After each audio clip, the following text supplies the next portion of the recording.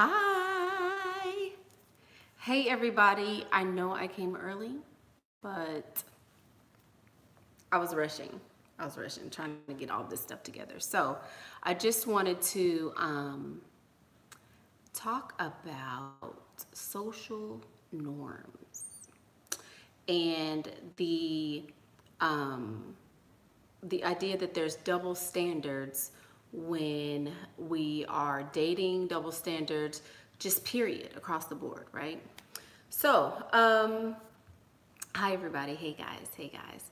So I wanted to talk about this because a lot of times we hear men saying, well, women, what do you guys do? And what are you bringing to the table? And blah, blah, blah, blah, blah.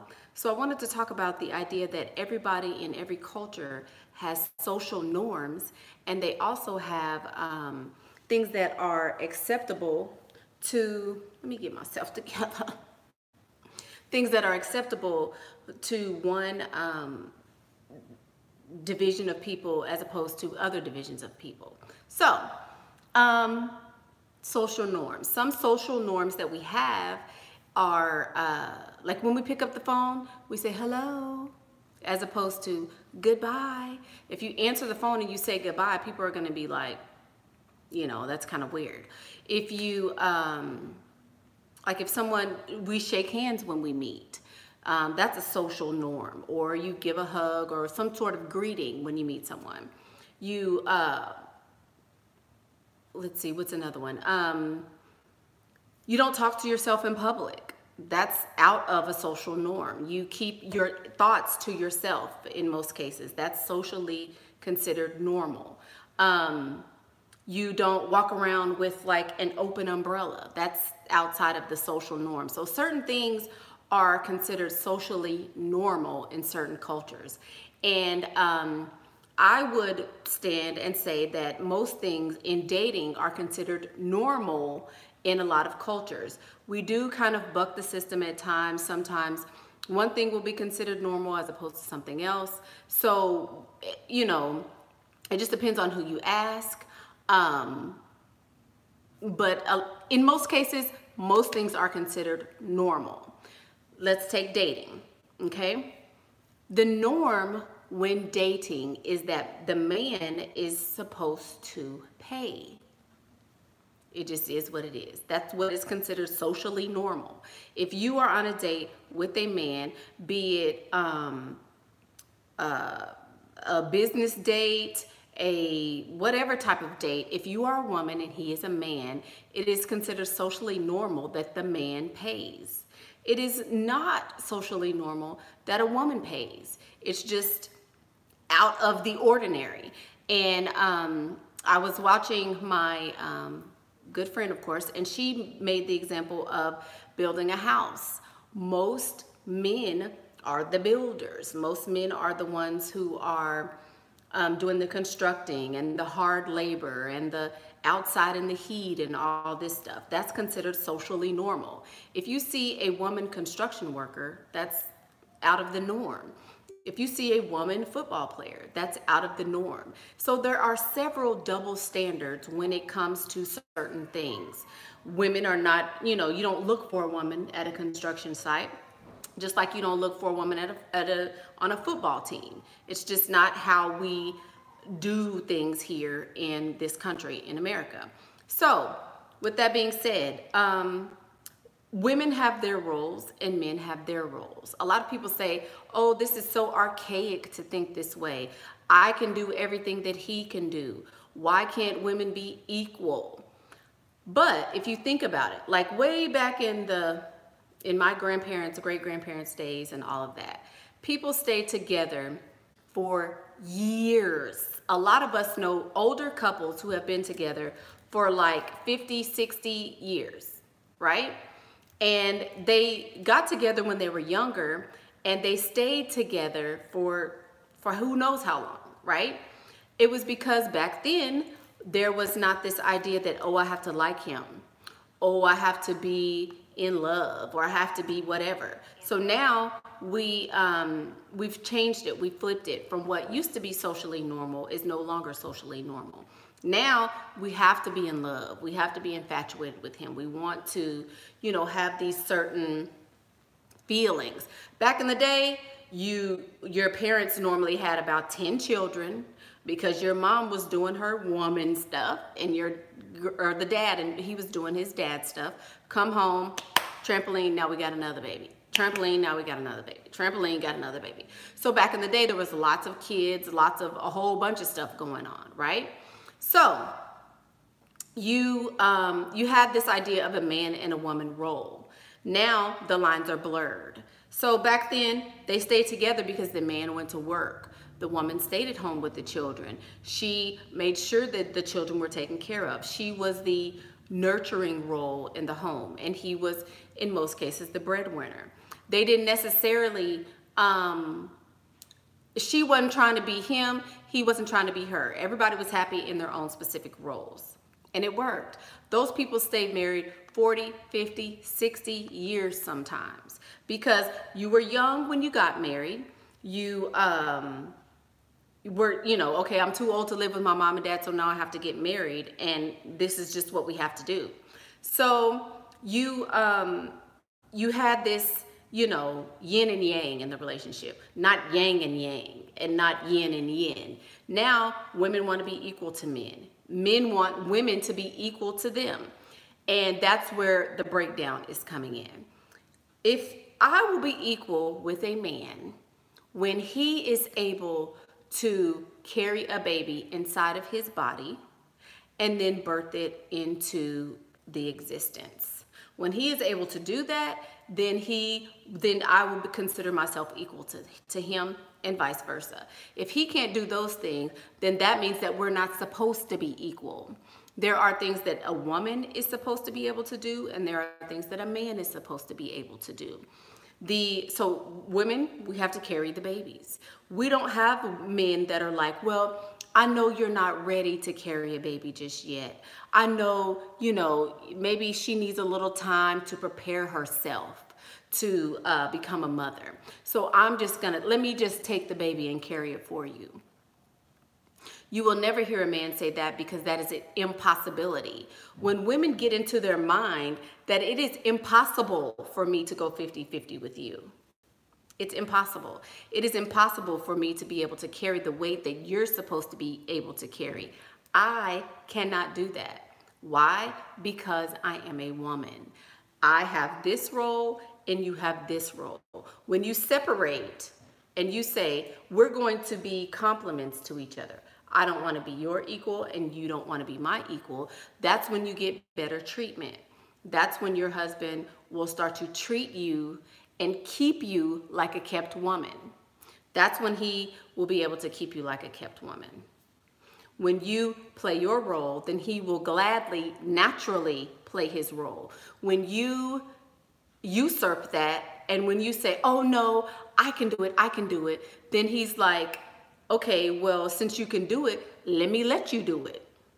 A lot of us, including myself, would have gladly given our husbands the role of childbearing. I would have definitely been like, you know what, I'll go to work. Just let me carry the baby. Let me go to work and you carry this baby and go through this pain. The backache and the boobs growing and hemorrhoids and skin looking all crazy and fat necks and all of that. I would have gladly given my husband that role to go to work. Who wouldn't?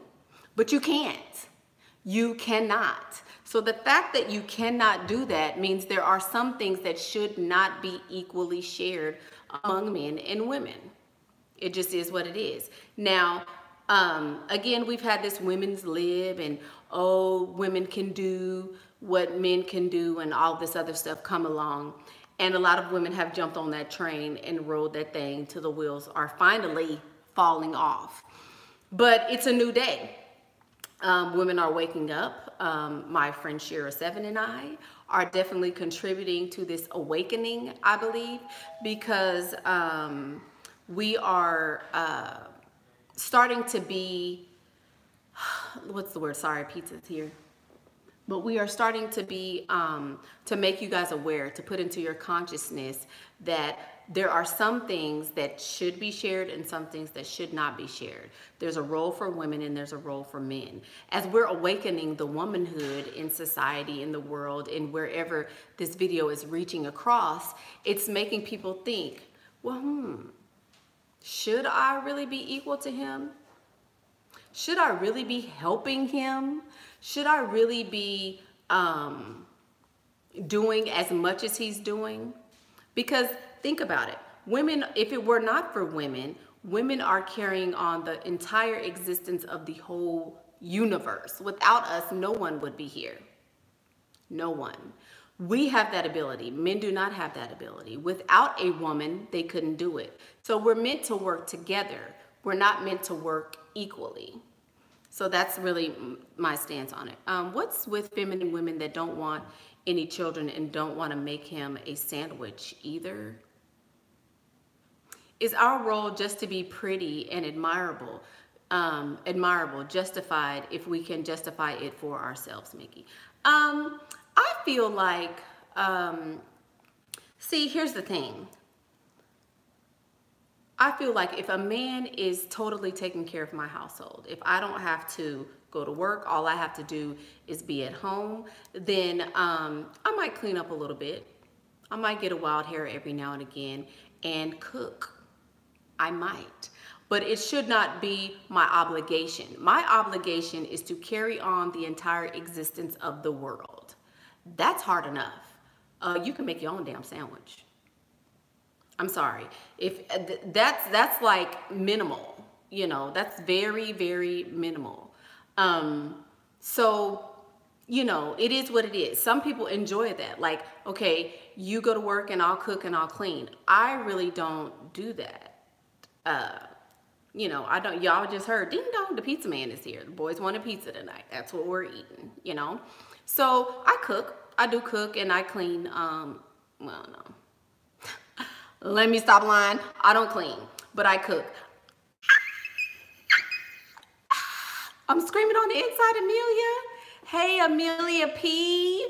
Thank you so much. Thank you so much for your donation. She says, Michaela, your knowledge has reminded me how to be true to myself and has changed my future.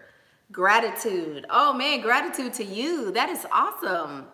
That is really awesome. See, and I think that's why I kind of started this and kind of jumped on the train of this, and I'm hoping a lot more women do, because it is a very sad day when women feel like I have to do something in order to justify being a woman. You are a woman, so things are done for you. Like Shira 7 said today, houses are built for you. Men wouldn't even have houses if it wasn't for women. Men would literally live in caves and be okay with that. They wouldn't shower if it wasn't for women. They wouldn't go to work if it wasn't for women. They would be in the cave somewhere, killing animals and sucking the blood out of them and surviving off the land if it was not for women. We require cars. We require air conditioning and houses and couches and beds and, you know, running water and, you know, stuff to clean the pee and all that stuff. We require that. So that's why men said, in order for us to have women, if we want some pee, y'all, we might need to start doing some stuff. So then they start building and creating and doing and being and serving for women. They don't build houses for themselves. They don't build houses for other men. They build houses for women and for children so that we can be comfortable. So you are supposed to be comfortable as a woman. When you set the standard, when you go to a restaurant and there's only seating outside, right? Your response should be, oh man, I really love this restaurant. I wish they had seating inside, but do you think we could go somewhere else? I.e., my comfort is most important, and I'll be darned if I mess up this wig and this makeup because they don't have seating and I have to sit outside. My comfort is important. As a woman, you're supposed to be comforted. You're supposed to be comfortable. You're supposed to make sure that your children are that way. So let's flip it.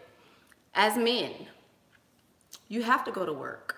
I teach my sons, all of my sons, if you want something from me, you have to work for it.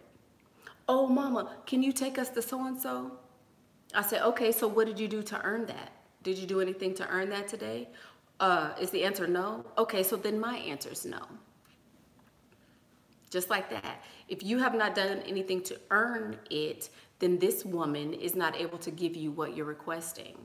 This is also going to be the case with your wife. They also know. My son, I have a teenager. He knows. I told him, you cannot have a girlfriend if you don't have money. I'm not paying for you to go on a date.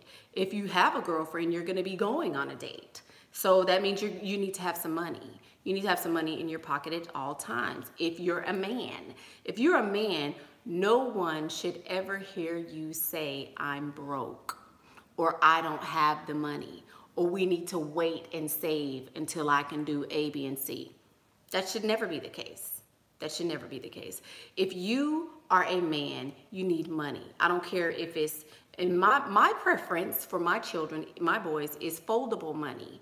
You don't get a quarter around here. You can get some dollars.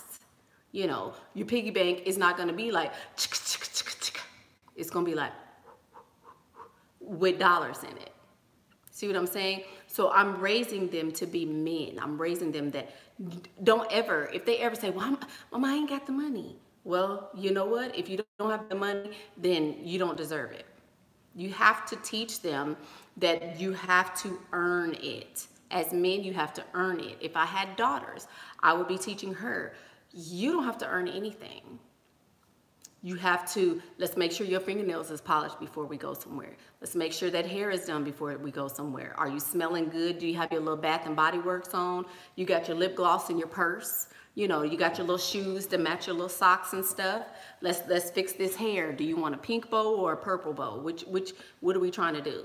This is what I would be teaching my daughter. Optimize the pretty, because the pretty is going to be gone one day. When you optimize the pretty, then you can get a man that don't have a piggy bank like,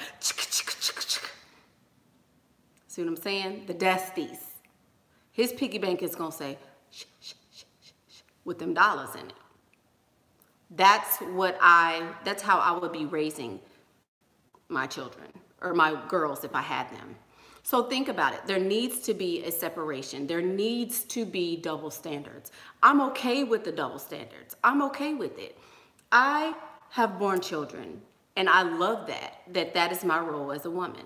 Now, some women don't, they feel like, oh, they don't want children and they don't, whatever. And that's fine. But as a woman, it's natural that is what we were created to do.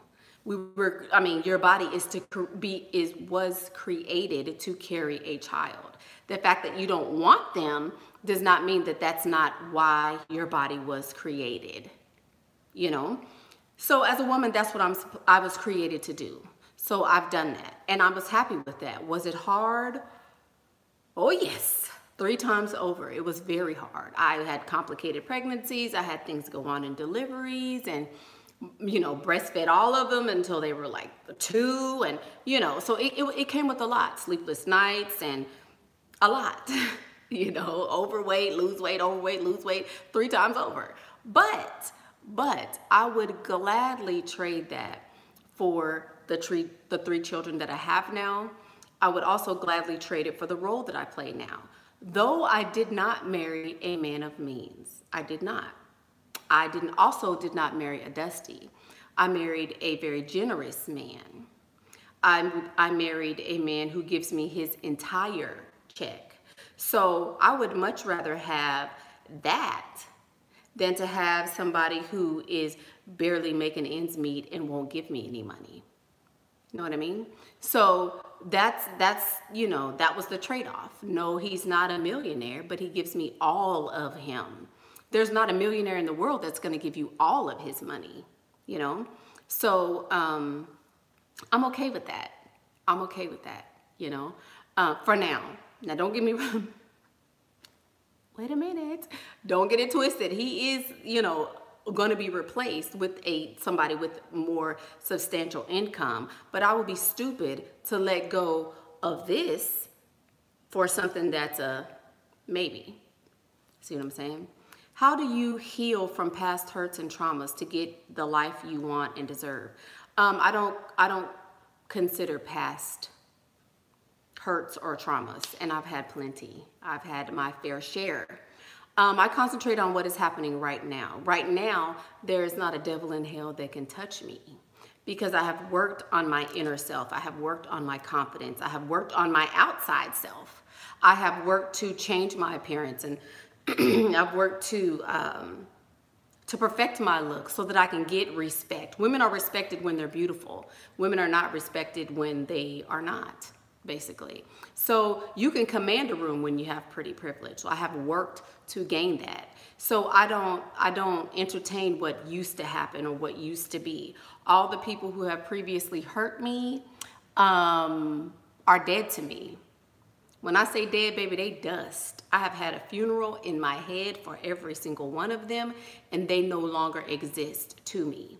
Every person, every situation, I have had a funeral for it. I have buried it. It is gone. It is no longer in my world. So I have to, that's what I've done, you know, because if you linger on past hurt and you know, stay there, you're stuck in something that happened in 2011, while this person has clearly moved on and to bigger, better, more, greater. Kai Marie, Kai Marie, Kai Marie. Hey, Kai Marie, thank you so much. Thank you so much, Kai Marie. She didn't say anything, but you know, she dropped the little coins in the bucket. Pass the plate. Thank you so much. I really appreciate that. I really, really do. Hey, Miss Donna, I really appreciate that, you know. So I concentrate on what's going on now, what's happening now. You stay in the moment. You guys will hear me say that a lot. When I feel myself being out of control and over emotional, as you know, I sometimes can be, I will do things to ground myself. I will do things to keep myself here and present and now, in the nowness of whatever now is going on, so that I don't lose control and get back into that. But I have really worked hard to let that stuff and those people and those circumstances go, you know? So, yeah, that's what I've done. Yay, get that back, sis. Get that back, sis. Get that. Yes, I'm very emotional too. You know, this is what it is. I like you know what? I like the emotions of people. That's why I like doing this. I like to feel. I don't want to block feelings, because when you block feelings, you block your actual life from happening. So feelings are meant to be felt. I cannot stand people who are surface. If you've had consultations with me, you know. Oh, I'm sorry, I have a consultation. If you won't hear, oh my God, I'm super late, sorry. But I don't like people who are surface. I don't like people who are, you know, I'll say, so what do you think about so-and-so? Then you're like, well, you know, I don't really know. I do a little bit of this and a little bit of that. I don't like it. I don't like people who, if I can't be deep with you and I can't have feelings and things with you, then I have to, you know, I keep you at a distance like this. You know, I keep you at arm's length, because when I feel something, I'm in it, you know, I'm in it. And it's okay to, if I get hurt, I get hurt. Ain't nobody ever died from a broken heart.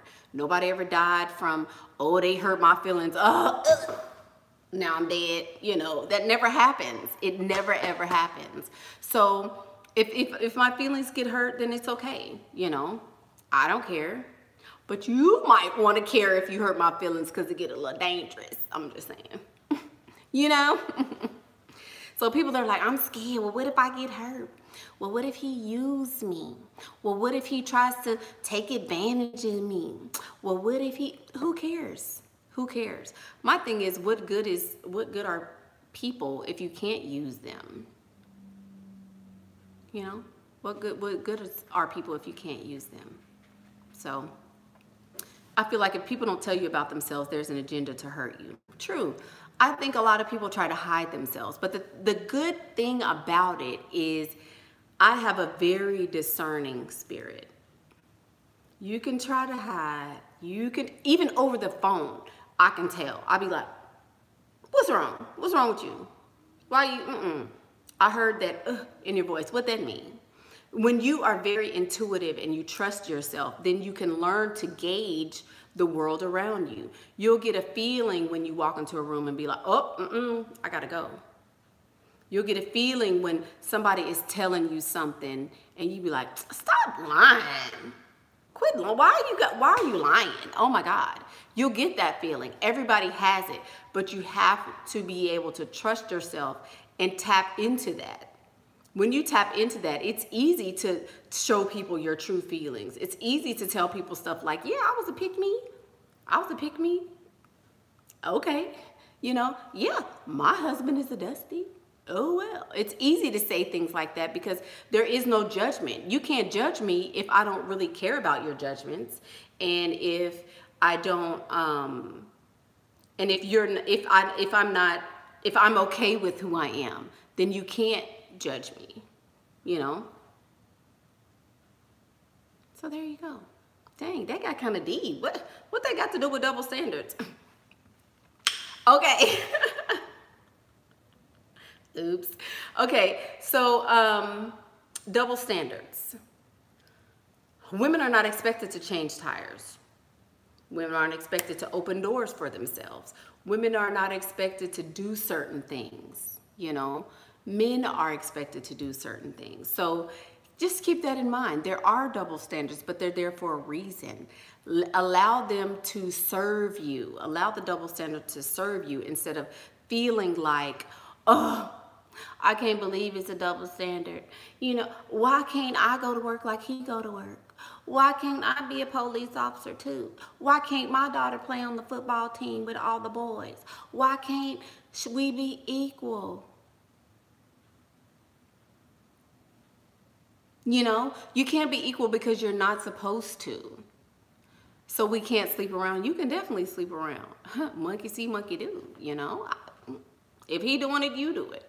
You know, women aren't supposed to propose to men. That's also, you know, the truth. There's certain things that as women we should do and certain things that men should do because they are considered socially normal. Yes, I'm independent. That is the worst freaking. Now that used to be me. That used to be me. INDEPENDENT. You know. Oh man, I was all about it. Got my own house. I got my own car. 2 jobs. You know, what the crap? And then I'm sitting back like, wait a minute. Wait. Why do I need 2 jobs when I can just get a man? Hello? Men can work 2 and 3 jobs and feel satisfied. Men love to work because they feel like I'm working hard to support my family. Give the people what they want. If he want to support his family, baby, give him a family to support. Why do you have to go out and be doing everything? That's crazy. Is it because back in the day, women used to be abusive to their stay-at-home wife? Yes, men are abusive, period. Anybody is abusive if you allow them. I had a consultation yesterday with this girl. Well, I can't go outside in the dark because I got enemies and I don't want nobody creeping up on me and I don't know. And I'm like, first of all, why do you have enemies? And she's like, well, my baby daddy was abusive and he was this and he was that. And I'm like, girl, he was abusive because you had, not all men are abusive. Absolutely not. All men are not abusive. All men, all people will abuse you if you allow them to. No, they're not abusive at all. They will abuse you if you allow them to. Men are abusive with people who let themselves be abused. Period. The first time he yell at you and you boil some water and throw it in his face, he might think again before he does something like that to you. I'm just saying. Oops, I slipped and oh, did you get hit with that boiling water? Oh my God. Oh, did that hurt? You want me to call the police? You want me to call an ambulance? That's what my 6-year-old says, ambulance. But I'm just saying, when people sense a weakness in you and they sense, oh, well, you know, she might let me get away with a little something. She weak, she's scary. When people see that in you, not just men, women will be abusive to you. Am I married? I am. Michael, I sure am. So there you go.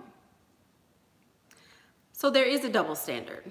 There is a double standard, but it's good. It's supposed to be there. Men are supposed to do certain things and women are supposed to do certain things. Do what you're supposed to do.